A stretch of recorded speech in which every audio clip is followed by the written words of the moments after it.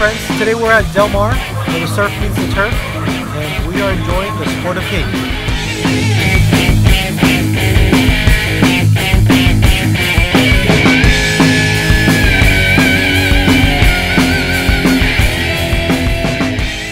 We're now in the infield of the Del Mar races, and I'm here with a special guest. This is Keith with Rooftop Barbeque, and he's going to share with us some things about his style of barbecue, which is Texas style barbecue, but in Southern California. So hey Keith, how you doing? Doing pretty good. Not to correct you a little bit, we're today for the competition tomorrow. We're cooking.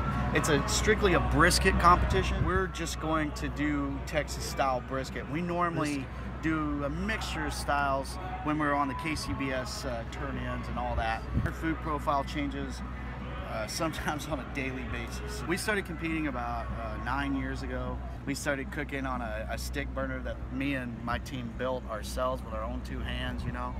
When we first got sponsored by Green Mountain Grills, I was a little pissed off and I didn't want to have anything to do with them because I built the smoker, and the more that I started using the grills and the more I started seeing us win.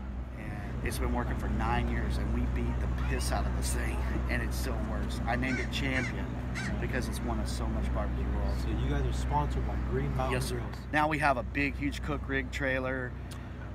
You know, we got smokers, you know, like sponsored by Green Mountain Grills, and we got Grizzly Coolers as a sponsor. I mean, we just, you know, it just never in a million years did I dream that it would have taken off like this and we would have gone so far.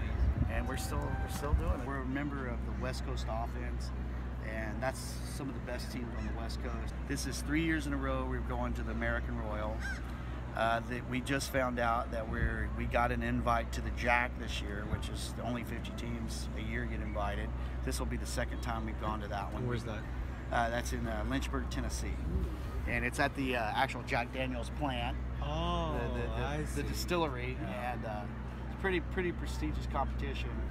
We started out just doing it because we were very passionate about it. We love barbecue. We love to eat it. We live, eat, breathe, sleep, live barbecue. It's not necessarily what you're cooking on. It's just knowing exactly the heat you need and when to pull it off, and just food profile. I can't say enough about it. We did Norco this year. We got 1 grand champion in Norco. We did Long Beach. We got 4th overall in Long Beach. First place in People's Choice there. And we did Pomona the next weekend. We got 5th overall there. So our record, we've been in the top 10 a lot.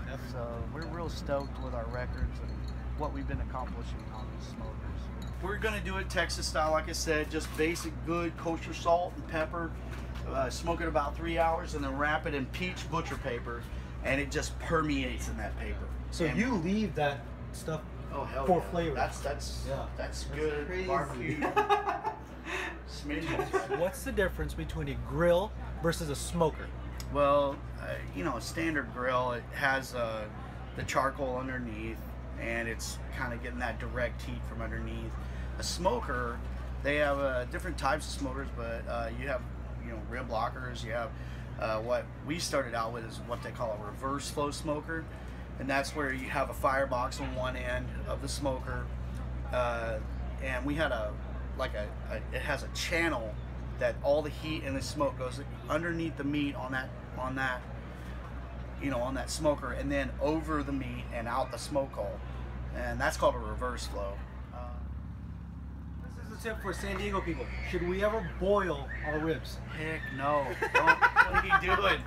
Come on, San Diego. Yeah. Step up your game. Yeah. Don't boil your meat. Don't boil your ribs. Patience in the smoker. Yeah. Smoke it. Don't boil it.